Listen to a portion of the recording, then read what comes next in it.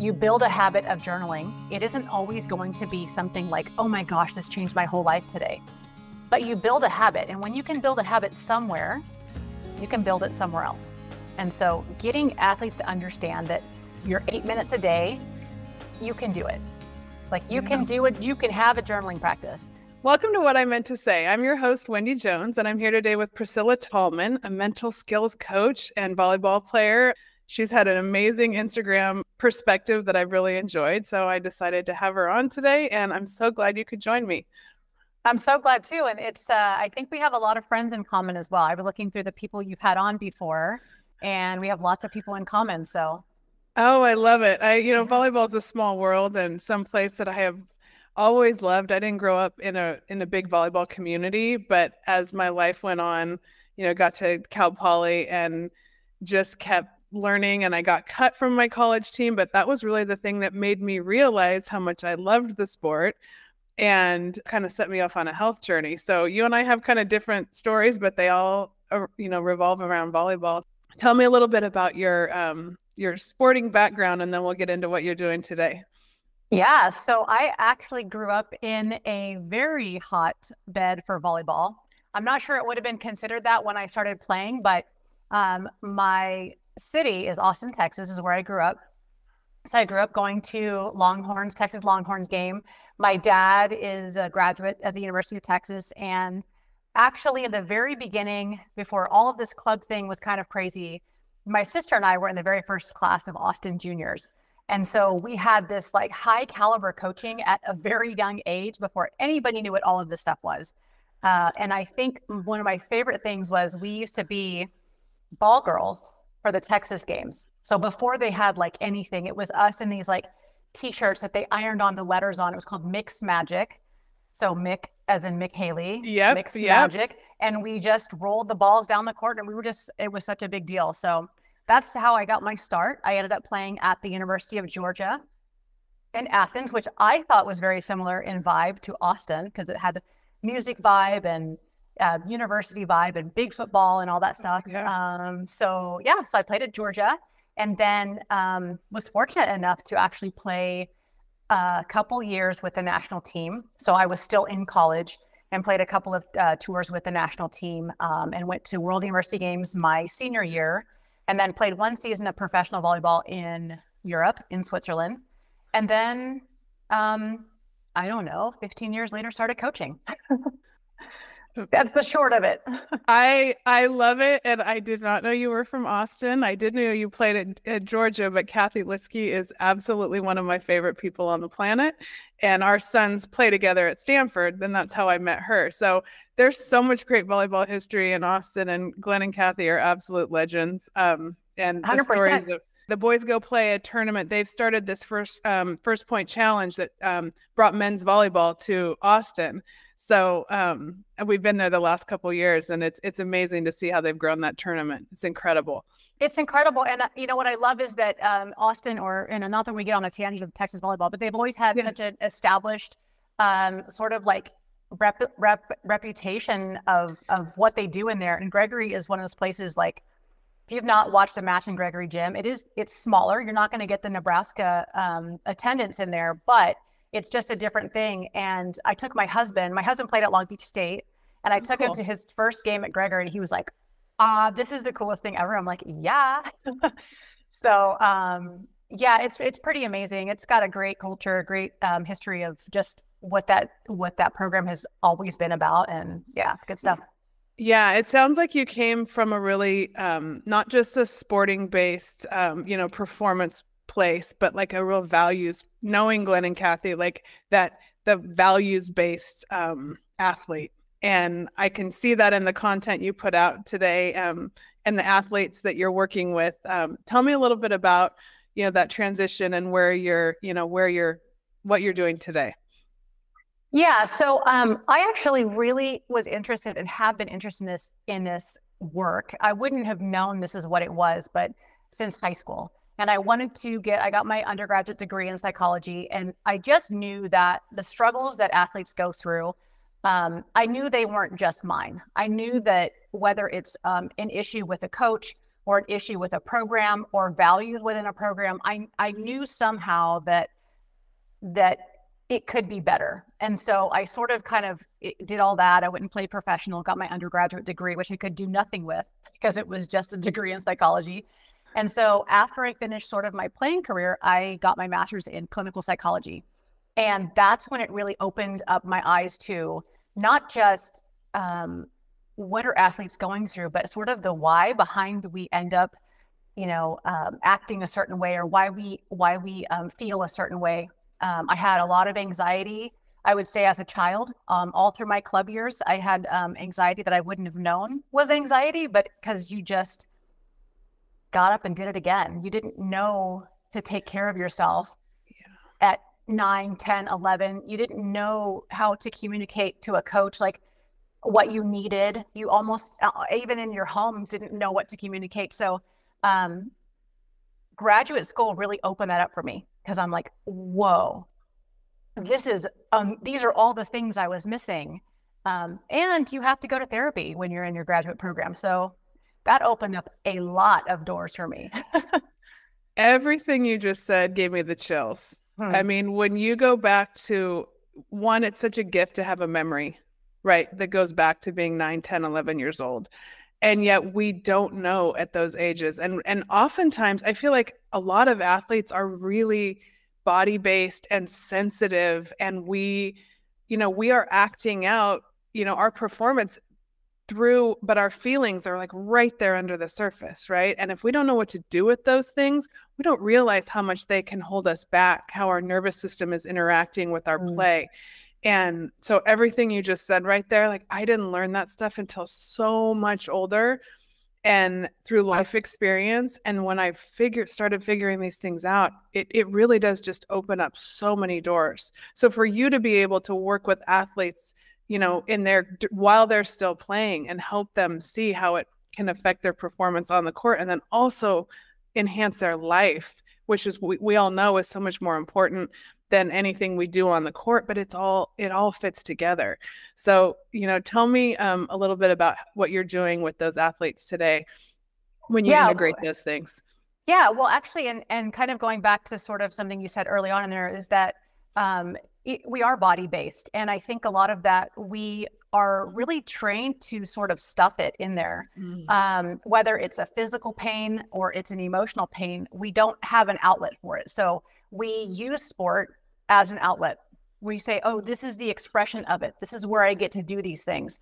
I could say, if I have and have been and was told as a young athlete that I had attitude problems, that attitude is actually things that are hurting me, or things that I feel anxious about, or things that are said to me that I don't know what to do.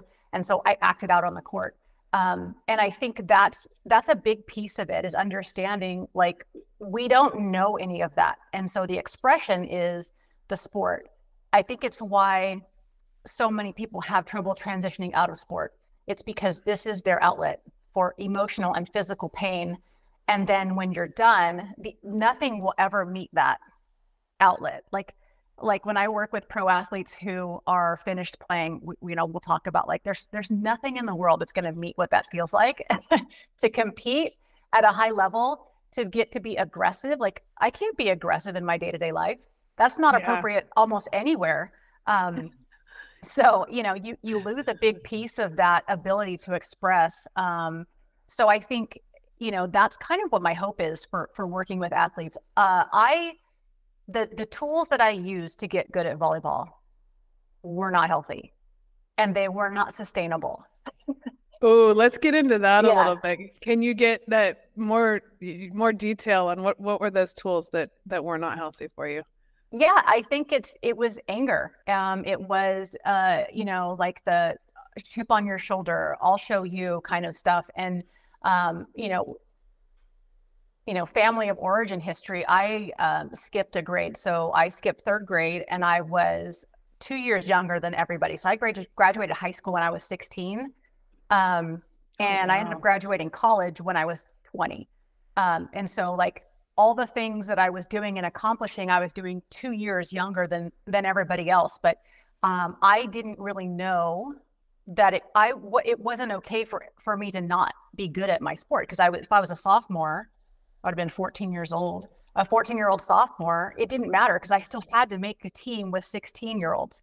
And so Wow. the tools that you have to use to accommodate for physical skill, mental toughness, and emotional stability, I'm using a whole different skill because I'm not even emotionally, developmentally where those 16-year-olds are. But I'm also not physically there. I don't have mental toughness yet.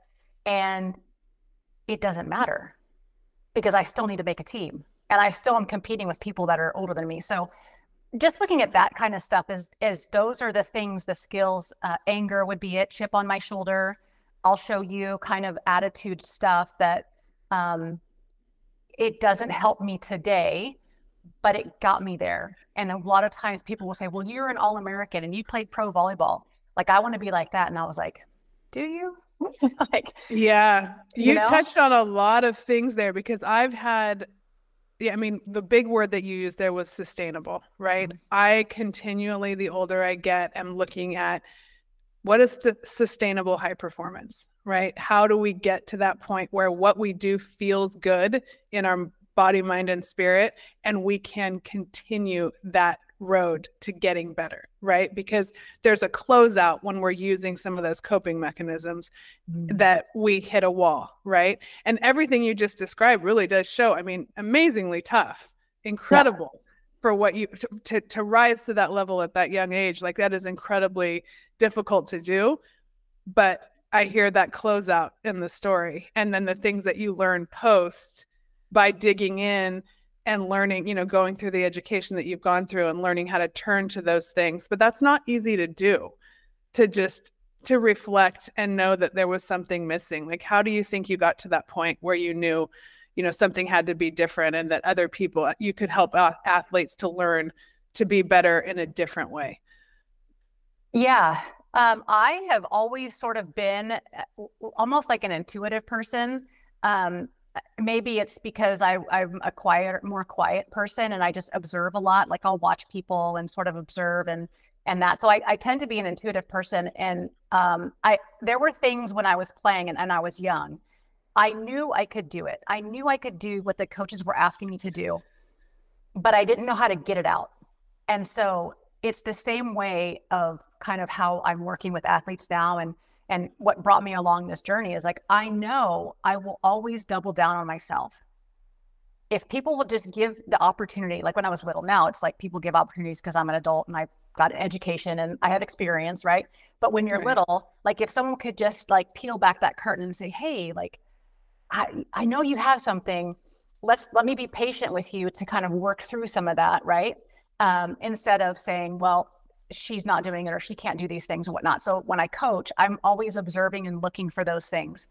I get a lot of resistant athletes and they're my favorite because I know the resistance isn't against me. It's not because they can't do something. The resistance is, I know I can do this. I don't know how. Maybe you didn't communicate the drill to me, so I'm confused. And so I just sort of kind of look at that and observe and kind of pick at it a little bit and go around sort of instead of hitting it head on as some of those athletes, we just kind of walk around the other side of it and see what's over there. And then I walk around the other side and I see maybe if I said it this way, or maybe if I um, demonstrated the drill or let her be the demo in the drill, something like that, right? It's just about really watching and observing people behave and seeing when there's that moment like, I got them. Okay, now we can talk. Now we can learn, you know.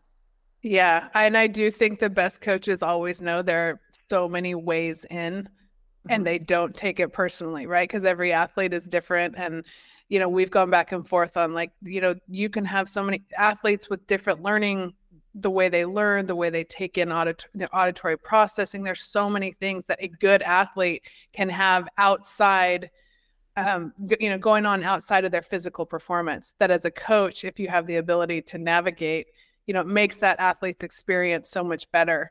Yeah. And, you know, I think that's a real big need out there right now, Mhm. because I do think we have a lot of athletes that are And just the way kids, what they're up against today with, learning challenges and so many more diagnoses out there, whether it's auditory processing or, autism spectrum or ADHD, like it does seem like we're dealing with a lot more of that these days. Mm-hmm. And, that a coach that has the ability to really sit back and evaluate what they're dealing with and know that there's more than one way in is so huge. I mean, it's such a gift.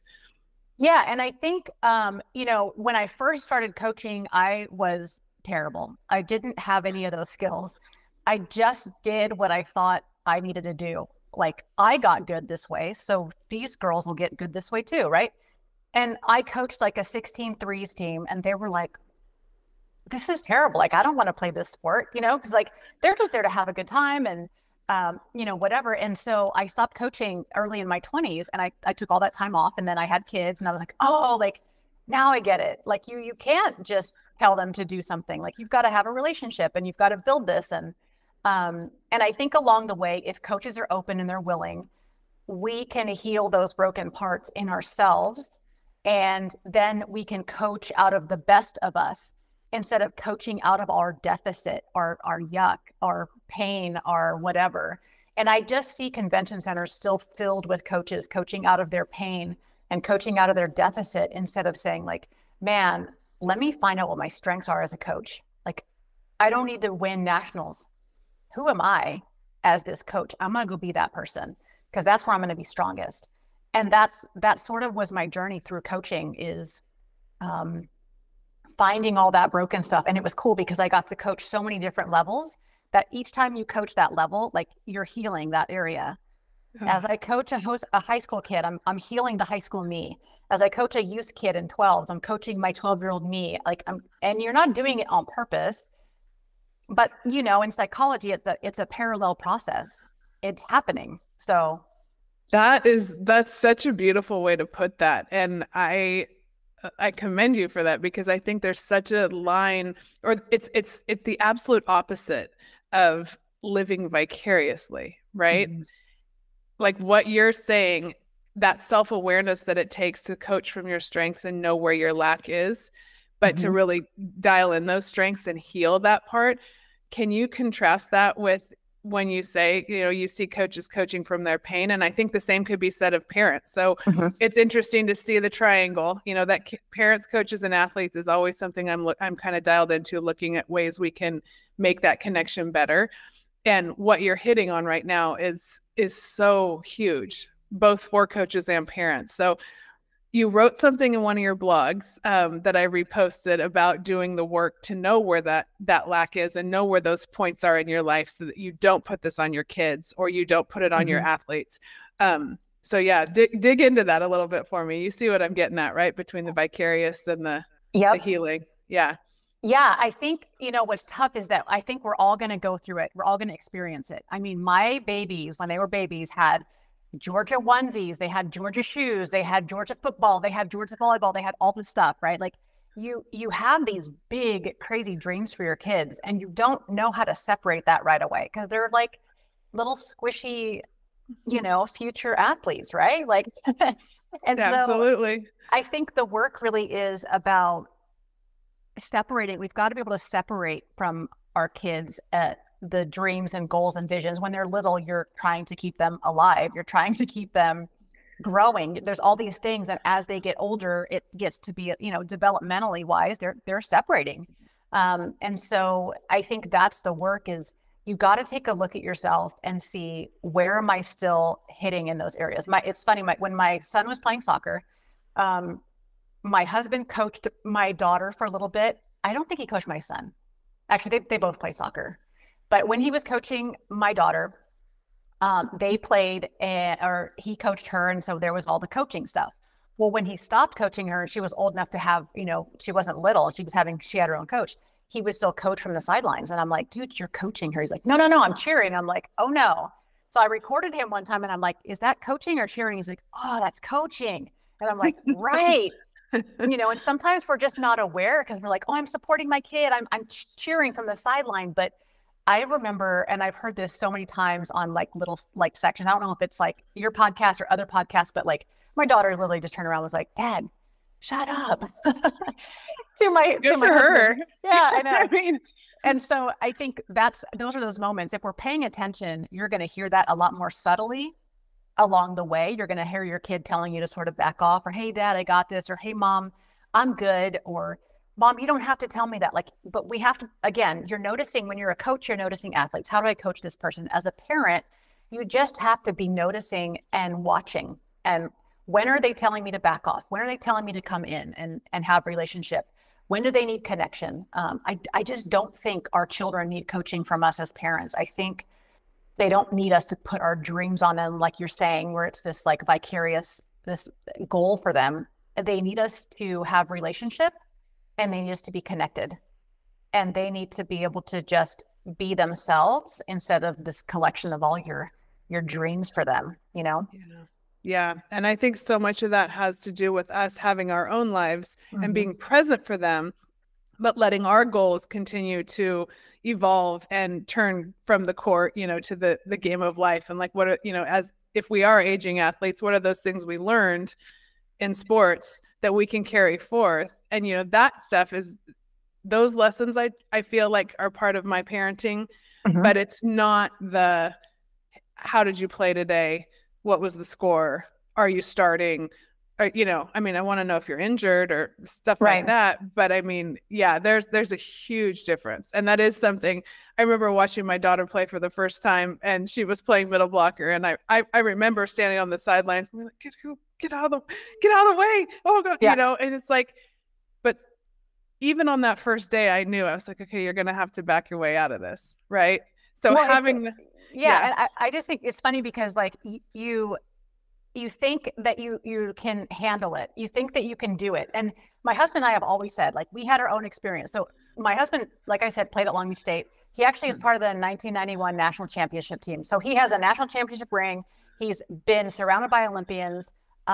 We have introduced my daughter to so many people who we've played with, and a lot of them are Olympians. And she's like, Mom, how many Olympians do you know? I'm like, well, you've been in the sport long enough, you know a lot. But the idea there is like, I had my own experience. My husband had his own experience, and it was still hard for us to separate that. So imagine those parents who like really wanted to play in college and didn't, or really wanted to hit this level and didn't. I think it's probably such a difficult terrain to go over. It's hard, I think in healing that parent, coach, athlete triangle, or just not healing, but wanting it to be better than, some of the struggles that we see today. I'm wondering if you have any input on how can a parent really trust and let go and let a coach and know that their child is taken care of in that environment? Like, what are some of the things that a parent can watch for to know that coach is trustworthy and that it's okay for them to back off and let the coach? Yeah, I think one of the things that comes up right away is not that the parent has to be a best friends or a bestie with the coach, but does the coach sort of understand the developmental needs of the child? So not just a physical need for the child, but like emotional and social needs. There are some clubs that are say like, look, I'm not talking to your mom, and the kid is 12. Well, that really developmentally, the child doesn't have a vocabulary or language to talk to an adult yet. And so sometimes that's sort of a red flag for me, like, how young are they trying to separate mom and dad? I get it. Parents are hard. I've coached teams, and you're like, okay, these parents are tricky, and you've got to navigate that water as a coach. But if we're grownups and we're adults, we should be able to have adult to adult conversations, mature conversations, so no one's blowing up. And that's sort of one of those things I always look for, like, is this coach allowing for a relationship with mom and dad? And again, I know that's tricky because you don't want mom and dad giving them snacks and holding their backpacks and tying their shoes for them. Like, there is responsibility on the child as well, but that's a biggie. I just think, how does this coach respond to chaos? Are they somebody who's freaking out at 12U or 9U or whatever because they missed a serve? I watch like body language. Are they throwing their hands in the air? Are they stomping on the ground because they're upset. Kids pick up on so much of that. Kids can read so much of that. I think as you get older, 18s, 16, upper end of 16, so maybe 17s, 18s, they're kind of ready to handle some stuff that isn't awesome all the time. Like doesn't have to be butterflies and rainbows. Like they're able to handle body language that isn't awesome all the time. And so as they grow developmentally, I feel like they can handle a little bit more. We can challenge them more. We still have to have relationship and connection, but we really want to challenge them more at the upper end. And I think coaches have it backwards because they think, oh, I got to push them when they're young, so they're ready by the time they're 18. And it's like they're not ready yet. They'll figure things out. I mean, my kids didn't figure out what they love to do. My 12-year-old still hasn't, but my son when he was almost 15. And so it takes time to figure it out. And if they don't love the sport, they're certainly not going to stay in it with you yelling at them and getting crazy. I will say one thing for me personally, and maybe this could help another coach. I don't have a lot of range in my face. Like I don't have a lot of expressions. And I had to really work on that, especially with younger athletes, because they thought I was mad. And so I've worked on when I'm kind of like doing it now because I'm like thinking about it, but like setting up a drill, I'm like, okay, and then this is and my voice has to go a certain way and my eyebrows are up and I'm trying to smile.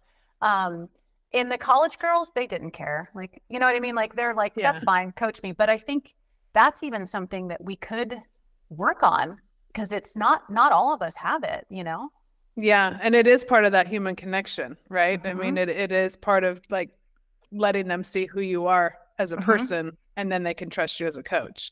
Yeah, totally. Yeah. Yeah. So when you reflect on you go back to your club volleyball days when you were younger, how do you think, from your experience to the way the world is today, how do you think it's changed for these juniors athletes?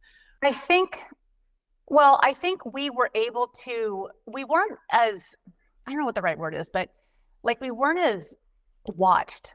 Like my mom didn't come to everything. My dad famously has said, you guys were so bad, I didn't start watching you till you were in high school. Like he's like, I didn't even want to spend my Saturday in those gyms. But like, I think it's some of that where like, we were able to get through a tournament at the age of maybe 14 by ourselves without someone always there. We were able to work through some of our things. I mean, that's the positive part of it. What's changed on the other side is I think there is the golden egg of a college scholarship. So now there's way more, I think, intense training at younger ages. I didn't take one private in my entire life. Like, I don't even know what that is. Like people ask me all the time, like, I don't even believe in privates. And I know they're good for people, but yeah, but then you have to start watching the reps. I remember somebody, it was an Olympian, standing on the strand watching my son and saying, you realize, and he just loved to play. Like he didn't take a lot of privates, maybe a couple over, 5 or 6 years. But that athlete telling me, he's taken more swings at 14 than I probably have to this point in my life. And I was like, I remember it registered. Yep. And I thought, because especially when you have a kid that loves to play and they're playing indoor and beach, these kids have a lot of chance for reps. And even if you're not pushing them, they're just having fun. You do come across those kids and then all of a sudden you're like, wow, it's a lot on their bodies. And I do think that you and I didn't have that in our day. No, we didn't have, we still had tournaments. We still had stuff. I still don't think it was as many because now they try to get bids to the tournaments, which I think we did, but it was different. I don't know. And I can't specifically say how, but I just think in terms of like the system of it, I think the difference is a lot more involvement from the adults, and almost kids are like, I guess I'll do this. And they're just kind of in it. Yeah. Do you remember asking to play, or was it like, did your parents just kind of put you in it? And yeah, we were put in it because my parents both worked full time. So we needed childcare, and childcare was volleyball practice at my school that I was at from 3:30 to 5:30. Whatever sport was happening, that was childcare. And so when the practice was over, then we would walk to this yogurt place that was by our school and sit there until my parents could come pick us up. And it was very practical. It wasn't like nobody was looking for a scholarship. nobody was doing any of that. We were literally, that was our childcare. Yeah. As we got on with it, and just it was at the very beginning, it was Glenn and this guy named Al Bennett, and then I think Mick might have been involved. But as we all got better and people got better, then it became more of a club, and we had tournaments and we had things we were going for, but not in the beginning, no. And then by the time I was a freshman or sophomore, I was like, okay, I'm definitely doing this. Because I had been to enough Texas games to know, like, that's what I want to go do. That's awesome. That's super cool. I want to do that. So, yeah. Yeah. And I mean, that exposure, and that's what I love about the fact they brought the men's tournament to Texas, that they've built, because a lot of young boys haven't seen volleyball, right? That's not the same as like playing at Long Beach State or living in Southern California, where we have the exposure. And then, of course, the women's game is huge. But it's fun to see the men's game grow, and it's been fun to be friends with them and see how the effort that they've put into growing the men's game alongside the women's. Well, and I think that might be also one of the ways that it changed as well, is like those were, I mean, obviously a city that was big with volleyball, but those were like my idols. Like that was so cool to watch. That it was a treat to get to go to a game on a Friday night or whatever. And I really don't think young athletes are spending their time at college games. I don't think they're watching it on TV. Like we watched it, we went to it, we were around it. You had to sit and watch the Olympics at the time it was on. So you would be up late watching volleyball, and you're mimicking what they're doing. I did famously also teach myself, famous to me and my husband. That's it. But I taught myself how to jump serve.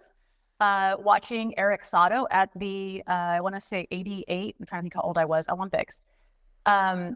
Nobody was jump serving, and so it was like those things that I just don't know if young athletes are doing it. I know there are some, but I would say that might be a difference as well.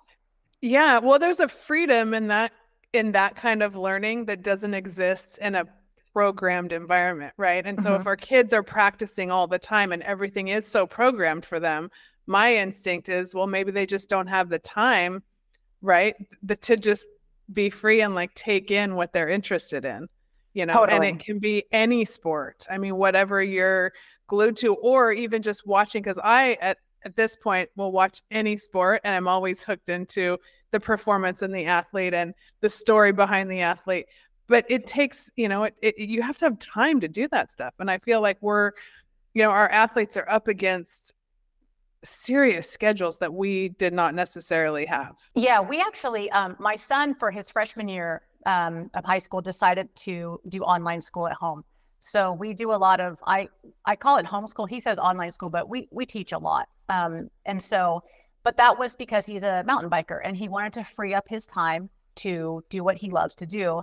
And he was getting out of school late. He was having homework. They were rushing to get dinner and then getting to whatever ride they were going to do. And it, like you're saying, they're so scheduled that, we just sort of remove that barrier from him. He has to manage his time during the day. He has to ask us what our schedules are. So you can't just come in here and say, hey, Mom, can you help me with English? It's like, hey, at 10 o'clock, can you help me with English? So there's schedule management, because he's not just going from class to class. He has to ask his dad and me when we're available. Maintenance on his bike, which takes time. That's his sort of like, we call it his tech ed, because he's out there and he has to change tires and he's got to work on shocks and he's got to do all this stuff. And so, yeah, I think for us, that was something that became practical. Like, okay, if you're going to do this sport, it's not from 5 to 6 or 5 to 7. This is a totally different situation. So, we've learned quite a bit watching our kids choose, because they haven't chosen ball sports. They have chosen different things. Yeah. Yeah. It's really cool. But that evolution and you letting go and letting them, not just choose that, but also learn how to manage it, because that's where the life skills come in, right? I mean, it's amazing as parents when we see our kids be able to do that. Yeah. So beyond the technical skills of volleyball, you're the mental performance side, you're doing a lot in that space. And I want to get into the 30-day champions journal and the return to play journal that you've written and how that helps the athletes that you work with. So tell me a little bit about those. Yeah, so I wrote that just before, it would have been summer of 2019. So I had no idea what Okay. was about to happen. And I used it with, I was coaching at ASU. And so that was the very first college team to use that journal. And it was called something else at that time. It was this little thing I had printed locally. It was like a spiral bound little thingy. Um, but the coach was like, I was like, hey, can I do with the journal? And he's like, sure. So we did these mindset Mondays and we went through the 4 weeks of the journal. It's broken into 4 categories. So the first category is sort of your personal mindset and how to prepare yourself physically, emotionally, and mentally. And then the second week is goal setting. I love the James Clear way of goal setting, which is with systems and habits. It's like my favorite. So we go through that. And then the third week is communication. How do I speak to other people, but also how do I speak to myself? And then the last week is taking ownership. And the way I do ownership is through value setting and understanding our values. I've said this on one of my Instagram things, but we know our values, we can make better decisions. And when we make better decisions, we are more confident in what we're doing. And so that's kind of the course. The idea is to build a habit, obviously, because the James Clear stuff, right? And Yes. you build a habit of journaling. It isn't always going to be something like, oh my gosh, this changed my whole life today. But you build a habit. And when you can build a habit somewhere, you can build it somewhere else. And so getting athletes to understand that your 8 minutes a day, you can do it. Like you can do it, you can have a journaling practice. And so that's kind of the bulk of it. And then I've worked with clubs. So club teams, juniors club teams. I've worked with my high school team, other high school teams, collegiate teams. LMU actually used a return to play one. Their beach program used it, I think 2020, 2021 and 2022 season. I think they got third. Not that it was my journal, but I think anybody who's willing to do something different is always going to show up in a way that's like, hey, like they'll show the I guess the outcome of good stuff. Like I'm thinking differently. Do you know what I mean? So Yeah. it's a different way of thinking. And a lot of teams are like, no, we already do it. Oh no, I already journal. Oh no, we've got it. But those who are like, okay, I'll try this. Like it's really fun to watch them do really well. Yeah, no, and that the ability to organize that is often the key to, like, when everything's so crazy and that, schedules are what they are, to be able to really dial in what you're focused on. And I'm a huge journaling fan. I'm a writer, and I always tell people, I'm like, honestly, 5 minutes and just write the ugly, just let it be ugly, and then it's amazing what it turns into. So it's amazing. Yeah. And what I've kind of always kept one, but I have one that I use. And I will go back and look through it, and I'll be like, when I make a big decision, I'm like, wow, like I've been thinking about that for 3 years. Like I can see in the journal that it was coming. And you don't know that, but then you look at what you're doing and you're like, wow, like that's super cool that I was already thinking about this decision 3 years ago, but I just wasn't ready for it yet. And that's what I think. I love that process too. Like think about, what you track in your life. We have watches that track our steps and our biometrics, and we have to make sure there's enough gas in the car. So we track our gas, and then we don't track emotions or mental state. Like, why not? Like, why wouldn't we track that? It's just as important as all of the other things that we spend so much time tracking. So it's been a huge thing. I've just, I wish more teams would do it. But at the same time, like, when the teams are ready, I will be there. Yeah, absolutely. And helping athletes learn to identify their feelings it's huge. And I mean, even beyond athletes, but with the people that you work with, the ability to play more free and understand how they're coming into the gym. And man, I do this work because I wish that I always want to help people learn something earlier than I learned it. And I see that in your work. I think that's part of what I identify with so much in the things that you post. And I know the other thing we connected on was being, aging athletes, and that feeling that the athlete's always inside of you, right? And you never really lose the competitive spirit, and your body goes through different things, and you're going to go through injuries and all those types of things. But give me a little bit of your perspective of, what it's like to be an Asian athlete. Other than that, it's terrible. I know. There's definitely, the struggle is real. Yeah, the struggle is real. Oh, like there's some really good things. Like I don't care about aesthetics, I guess. I don't really care what my body looks like anymore. And I obviously want to take care of it. I obviously want to feel good. So I do things that are going to help me do that for a long amount of time.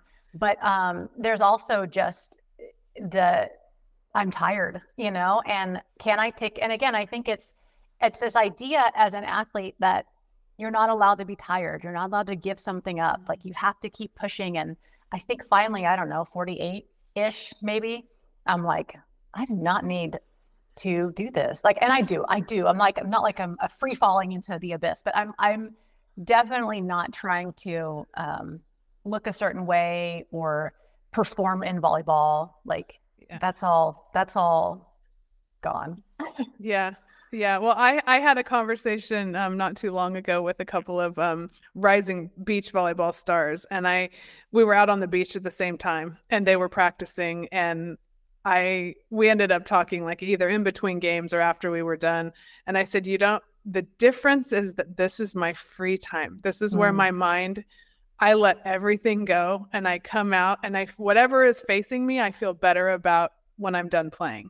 And the look on their face, because they're trying to get every little thing right and in practice and get, learn new skills and hit the cut shot exactly right. And I was like, this is absolute free time to me. And it was just like, it was a realization for both of us. And they were like, wow, that sounds really fun. And then my daughter, who just finished playing at TCU, is now playing for fun in the evenings and teaching her boyfriend to play. And she calls me, she's like, Mom, it's so fun. And I'm like, yeah, it's fun to play for fun. So that's the reframe I try to give people, because the injuries and the body aches and all of this stuff, it's real. But the playing for fun, and I'm super grateful to be at this point and still enjoy the things that I did younger, and just not compare what you used to be able to do to what you do now. Well, it's interesting, because I do want to stay fit enough to do things. I don't always want to do volleyball, but like horseback riding, like my daughter rides horses. So it's fun to go on a horseback ride with them, like on a vacation or something. I tried trapeze, which was really fun. Oh, wow. Yeah, I want to try archery. So I'm competitive. So there's things that I still want to do, but I don't always want to express it in volleyball. Like I'm still want to like challenge myself and see like what else is cool out there. Like, Absolutely. I totally agree. And I always joke, I don't do anything where I have to wear shoes, because I play beach volleyball, I swim, and I do yoga. So I'm out, I'm out of shoes. But the archery thing, that's really interesting, because it's a huge mindset and breath work and all the things that can go into that. I mean, there is always a new way to challenge ourselves. And I think that's huge. You hear so many people talk about novelty and keeping the brain sharp. I even tried pickleball the other day.